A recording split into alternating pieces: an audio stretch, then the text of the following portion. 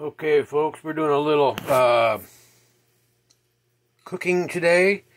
We have a little pork shoulder, two pork spare ribs, boneless that is, with celery. I got crispy onions in there, and I got some Cajun seasoning, slap ya mama, more garlic, some sage and thyme and oregano in there. Gonna let this cook for about we'll check it in about 6 hours and see how it does. But this is my little, and I also have a 3-bean mix in there as well. I'm not sure, I can't remember what the beans are. I threw the can away already. But I'll let you know in the next little video I put up for it.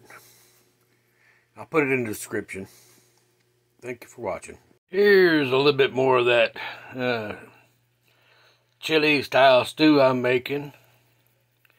I'm going to mix it up a little bit. Get some of them celery down into the juices with the beans. Get it all kind of blended up a little bit. And I'll bring you back in just a moment. Okay, I got her flipped over. You can see it's still kind of raw in the center. It's only been probably a little over an hour, 2 hours, maybe. Yeah, about an hour probably, because it's still sitting on the same time. So I'm going to put the lid back on, and we'll let it continue cooking. Here you go, folks. This is a final video, little niblet on this. It's a 3-bean chili bean. It's called tricolor beans is what I put in there. Kidney beans, pinto beans, and black beans. And for a nice slow cook, they all kind of turn into a 3-bean refried beans. But I also got the celery in there that had a little bit of color, a little bit more texture. This is how I make my chilies. My homemade chili. Now, I didn't put any chili in this. I didn't even put chilies in it. I used that slap your mama Cajun seasoning with some garlic powder, some onion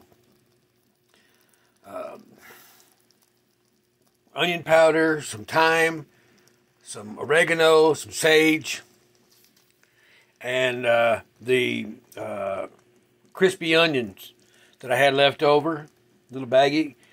And of course, crispy onions kind of deteriorated, but it brings out so much flavor. I hope you all enjoyed this little video.